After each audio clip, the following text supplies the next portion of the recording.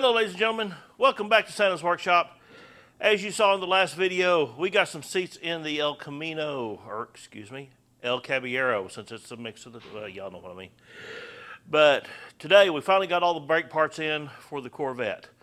So we're going to get on that, get some brakes on this thing. Once I have got it back rolling, we're going to get the engine and transmission pulled so I can get it outside and get it washed.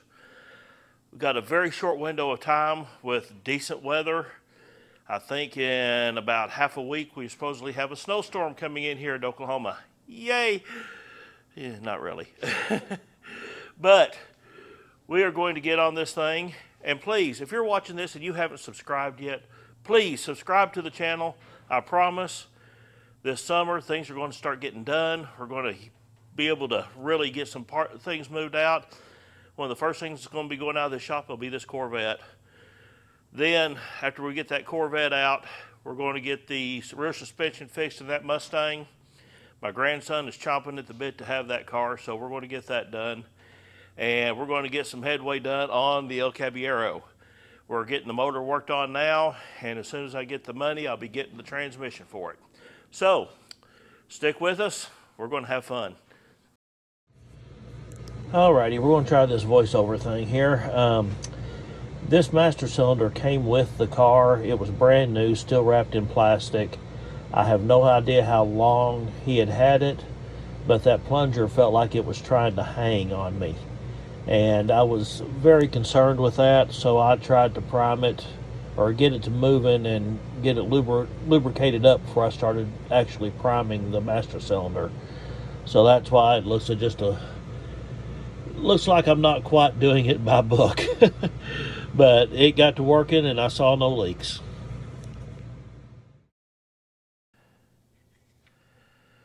Alrighty. I scuffed down the front of this thing, shot a little paint on it, get rid of some of the rest. That master cylinder had been leaking as well, and the bottom side of that thing, which was covered in nasty and rust. So we're going to let that dry. Then I'm going to get the master cylinder on, but I'm not going to hook up the brake lines just yet. I want to go ahead and get it up in the air, get all the calipers on. I blew out the brake lines, made sure they were clear. It was coming out of all four corners. Everything looks good. All the brake lines that I've seen so far, I'm pleased with. I don't see no excessive rust. There's, of course, a little surface rust. I got new lines for the front, lines for the back.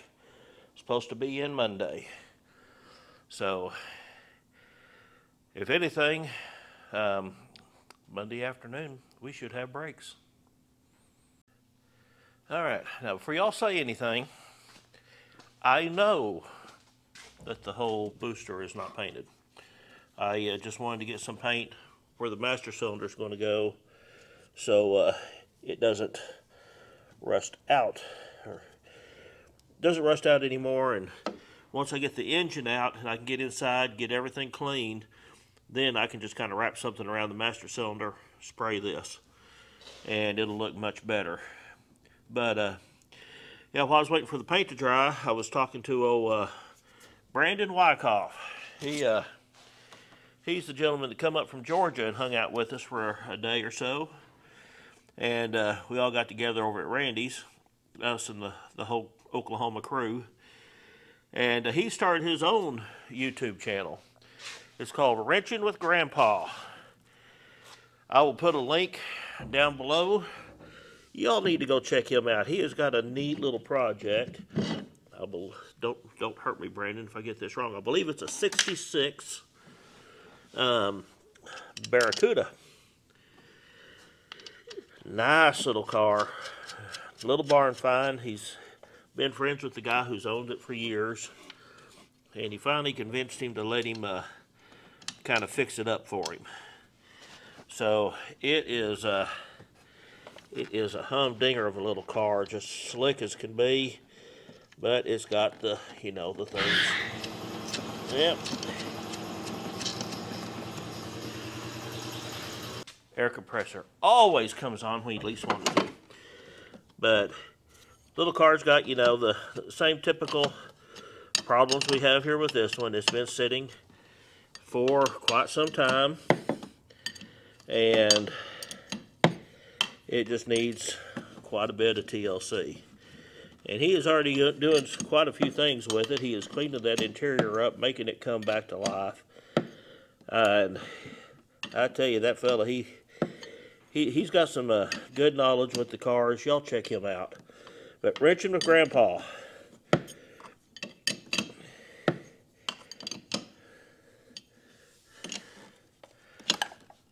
All right.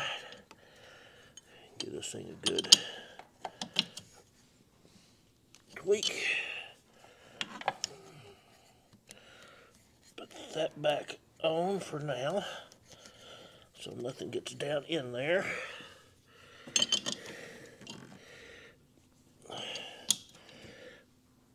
There we go. We're tight. Now then, let's get this thing in the air and get some calipers on. Doo-doo-doo.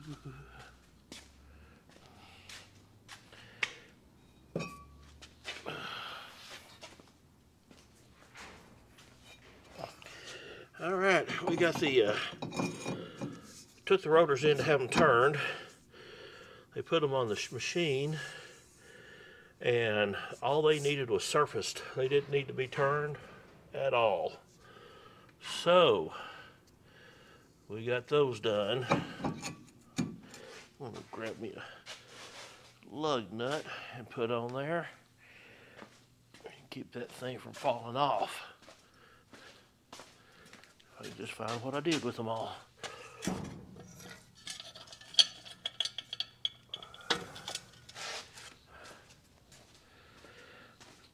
Now there are a few of y'all who made comments about the rear, the rotor in the rear looking a little thin on the inside. Yes, that one has been turned before, but it cleaned up really nice, and since it's on the rear, I'm not going to sweat it too much. I'm going to go ahead and put it on. If it gives us any problems on our test drives and taking it down the road, I will pull it off and put new ones on.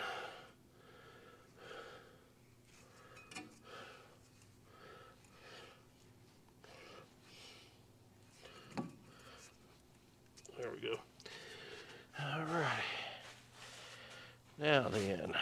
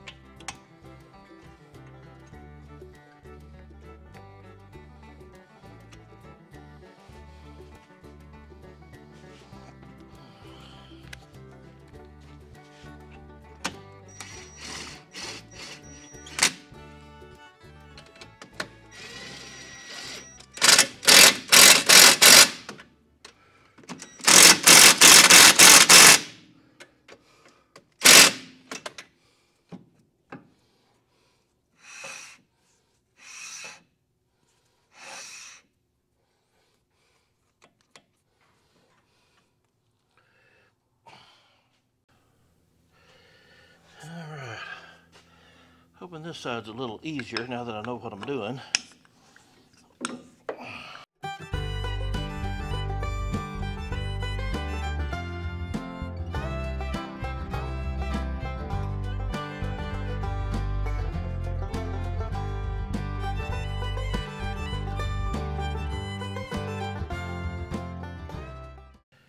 Alright, ladies and gentlemen, got the caliper on, got the brake line on. I got to get a clip for up here. I remember one of these was missing one, so I bet you it was this side. Ball joints look really good. Sway bar bushings, they're not ate up. They look a little loose, but they're not ate up. I might see if I can tighten those up. Right there looks good. The actual A-frame bushings, they're a little dry, but they are in good condition. So I don't see no problems there. Rack and pinion, there is nothing loose on it.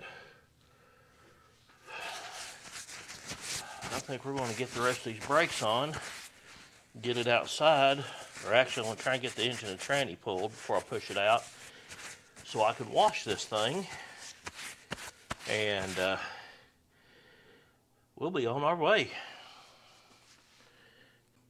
I know a bunch of y'all have been seeing me use my little flashlight that I wear on my head. I wanted to take a minute and show y'all a little bit about this thing. This is called the Strip Light Pro. It's by a company called Odelphi. Of course, you'll be able to see the link down in my description below, and I'll have it tagged up here. This has got to be the neatest thing I have ever seen. Now then, I'm going to try and do this without blinding you, but you got to... Okay. You got the one switch, turn it on. You can dim it. Hang on here. Okay, there's bright, dim. Have a spotlight mode, so if you want to get real close, you can see there, and it's got a dim on that. Now then, if you feel like you're in danger, or you're wearing this to jog, walk at night, whatever, you hold it, and it goes into a flash mode. But this is what I think is really, really cool about it. Mechanics, you're going to be able to identify with this. Now then, okay, we have it on the regular mode. This little button right here, you can see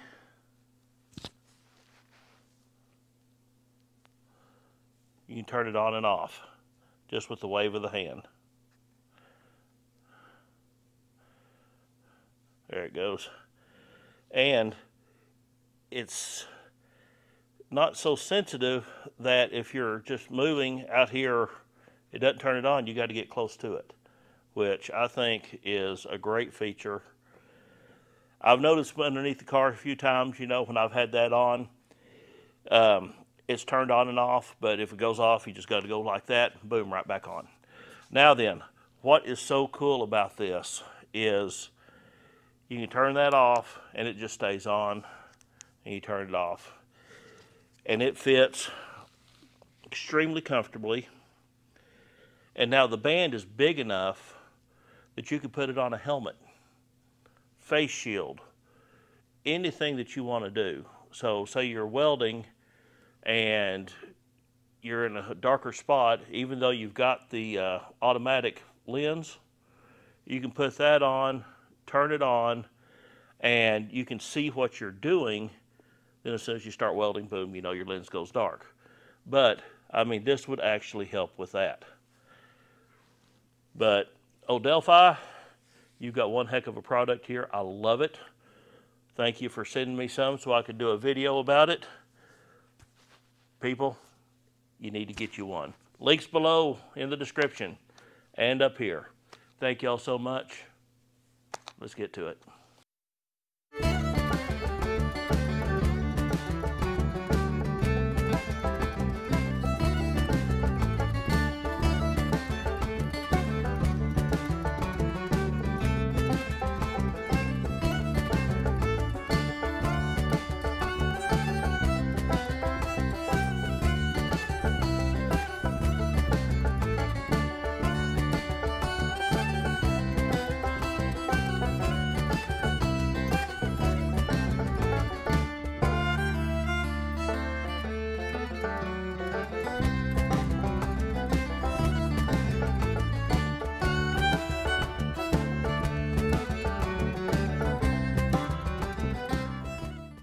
Alrighty, I'll take everybody for a first look under here with me.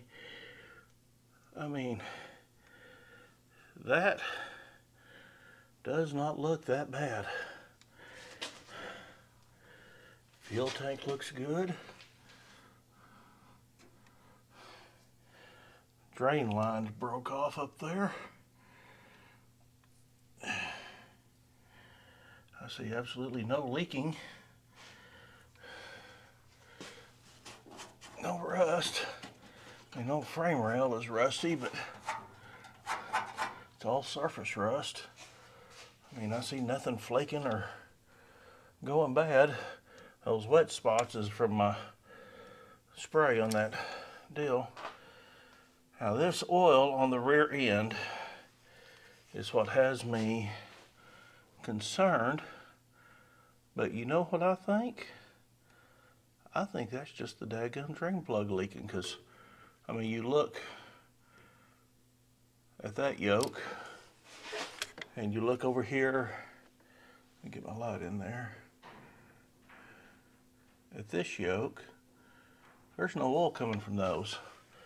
Now I have heard that this can crack, so what we're going to do is we're going to take it outside, we're going to jack it up, put it on jack stands, and I am going to get out there in the middle of winter and pressure wash the fooey out of this thing so we can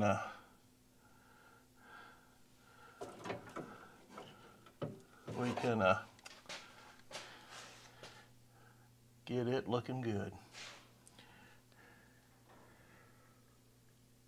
Okay, well, we're playing the waiting game again.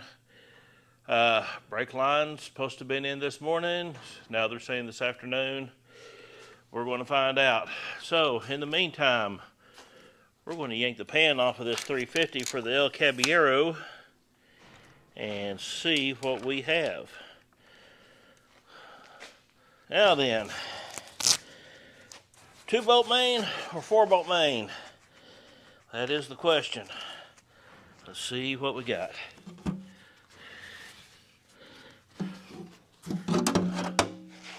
And it's a 2-bolt. Doggone it. I was really hoping for a 4. Oh well. It is what it is. I tell you, everything in there looks pretty darn good.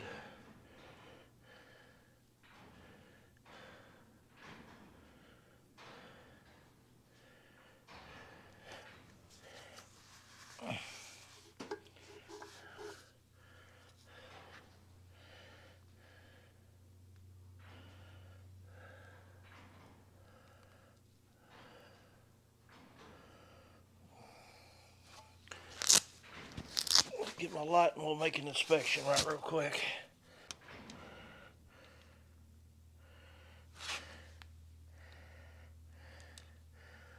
I can still see the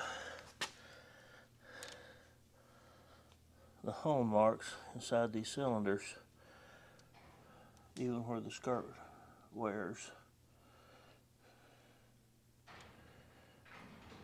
Yeah, there's some skirt wear mark, but that's to be expected. I mean, everything looks really, really nice. I mean, look at that. That's a heck of a little old pickup.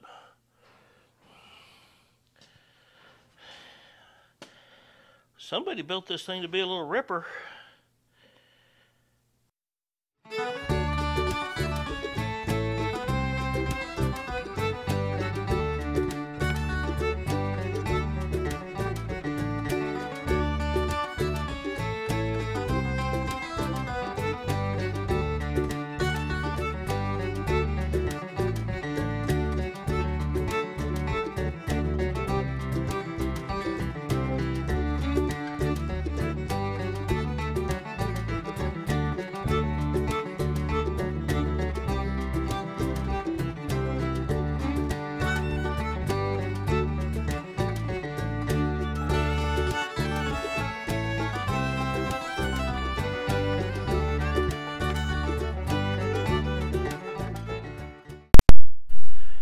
All right, ladies and gentlemen, the saga continues.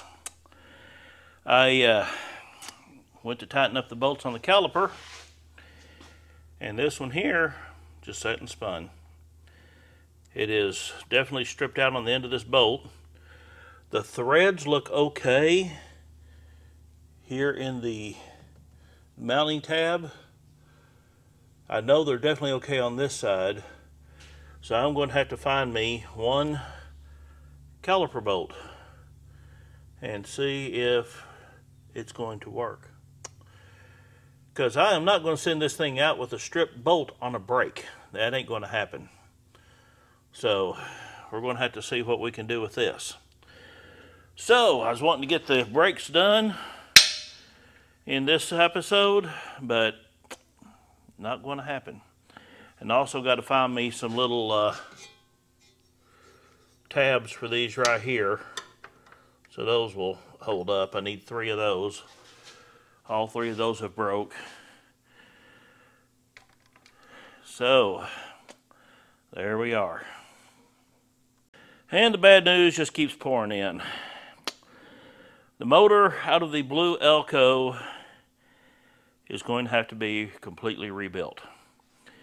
Now, that being said, the crank does not look bad. I'm bringing you over here, turn you sideways to let you look. The journals are not horrible, but it is going to have to be polished out and remarked so we know what size bearings to get. Cylinders look really good. I mean, no piston ring lip on it.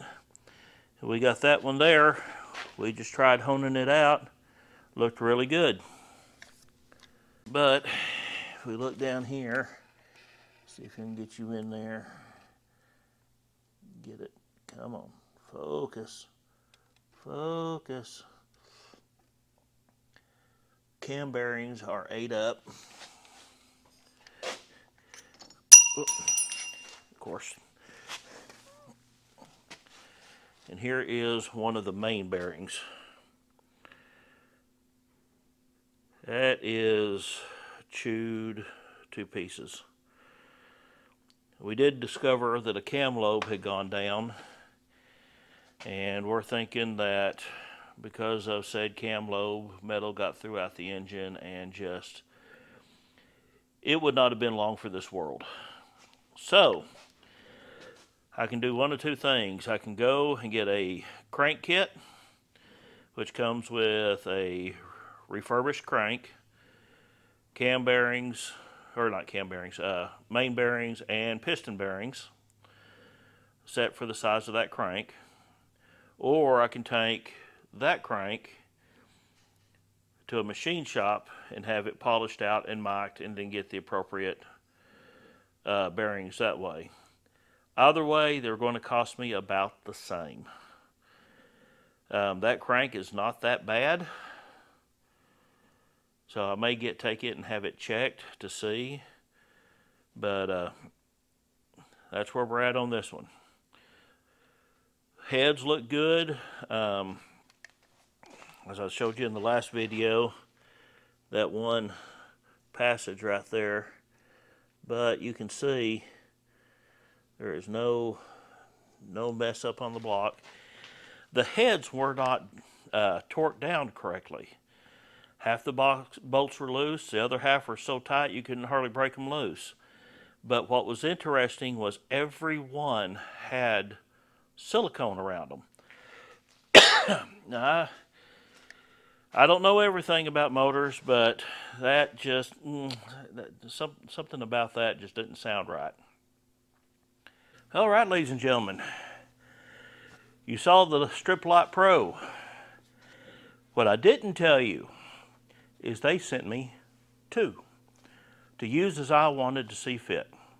Well, I am going to do a drawing for the second one. So, what I want y'all to do, you've got to pay attention now, because I only choose the ones that follow through. on this video for the next week. As soon as this video comes out, 1 week to the day, I'll start taking the names of everybody who sends me a comment that says, Odelphi, I want one. Odelphi, O-D-E-L-F-I.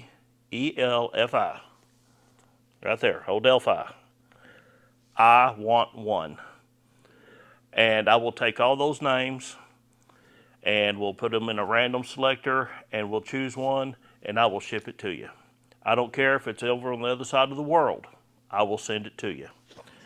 But this little thing right here is the neatest thing that I have ever used. Handiest. I've used it several times. I mean, as soon as I got them, I opened the box, used it within 30 minutes. That's just, I was so excited to get it. But remember, Odelphi, I want one. We'll get one to you. Well, we're going to end this video off right here. Got to go shopping, find a certain bolt for a C-3 Corvette rear caliper. Got to find a crank. Got to find bearings, piston rings. So yeah, it looks like I'm going to have to spend some money. If anybody has any, let me know. But anyways, we're going to end the video off here. Don't forget, Odelphi, I want one. This is the neatest thing that I have used. All the lighting you see me working on the car has been coming from this and this alone. This is, I had to get under the dash of the El Caballero the other day to find the hot wire hookup for the seats. Fumbling with the flashlight, kept sliding out of the way. This come in the mail, I grabbed it, put it on. I mean, just lit it up like daylight under there. You would not believe it. But for the price, these things are very, very well worth it. And they're rechargeable. You just plug it in right there. USB charging port. Rechargeable. Don't have to buy batteries for it. These are worth its weight in gold. I love it. But remember, Odelphi, I want one. Send me those comments a week to the day after this video comes out. I will go through the comments. I will gather up everybody who commented that exact phrase, put them all their names in a hat, and we'll draw one and we will send it to you. I'll contact you. You can send me your shipping address and we'll get it to you. But please, please like and subscribe. A lot of you who are watching are not subscribed. Please subscribe.